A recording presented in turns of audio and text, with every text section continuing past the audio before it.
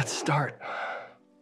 Here are my composition settings, 1080p by 1080p, and my FPS is 60, but it's up to you.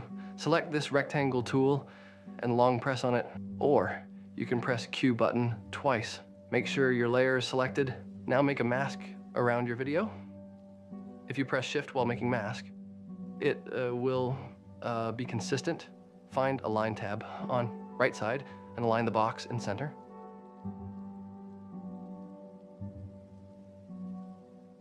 I will select the layer again and then add feathers by pressing F key.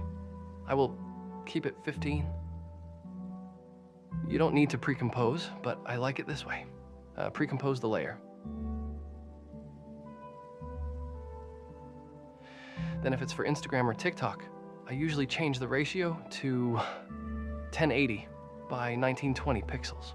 I am also going to decrease the scale of the edit so it looks more appealing, and that's it. You learned it. I am really glad that everyone is so supportive and love my tutorial.